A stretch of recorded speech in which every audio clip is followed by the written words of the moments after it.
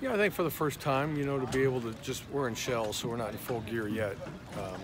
Tomorrow we'll get a chance to put all the pads on and kind of cut it loose a little bit. But for the first time out, to get used to the pads a little bit and fly around, guys are doing a good job.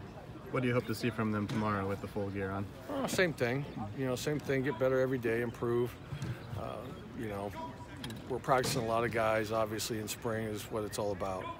And give guys opportunity to get their feet wet in real football, and so anxious to see some of the young guys play.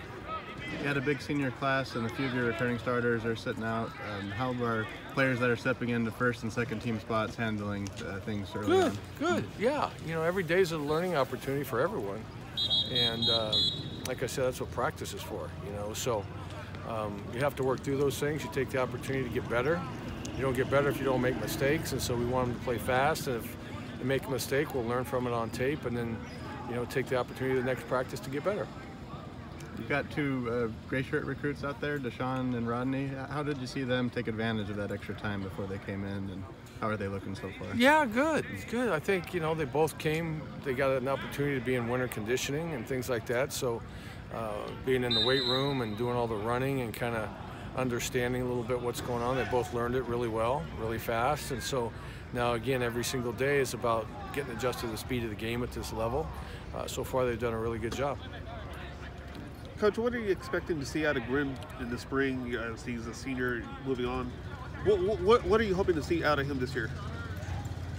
Improvement, just like anybody else, to be a guy that we can count on. And he's got a lot of tools. And so he's a guy that we need to be consistent and that we can count on. And that's what practice is all about. Everybody get a lot of reps. We're young at that position, but the guys are doing a good job so far, and we'll continue to learn each and every day. Speaking of reps, I saw you taking some reps, throwing some passes there. Yeah. With only 3 quarterbacks, I got to throw that little pat and go drill. So felt good actually. Yeah, I'll be a little sore tomorrow probably though.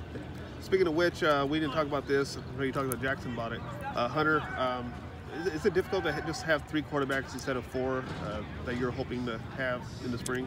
No, it's okay. I mean, there's certain drills that you'd like to have 4 because there's 4 stations going on, but we'll be fine there, and it gives the other 3 guys more opportunity to get in and get more quality reps. So it's hard trying to rep 4 quarterbacks, and so now with only 3, it's a good opportunity for them to get a lot of turns. Does that development make the quarterback position a priority recruiting-wise late in the game? We got some other guys coming, so, but every position's, you got to keep your eye on every position. But that's one, yes. I mean, you can't go into the season with 3 quarterbacks, so we'll have 4 to 5 quarterbacks once camp starts.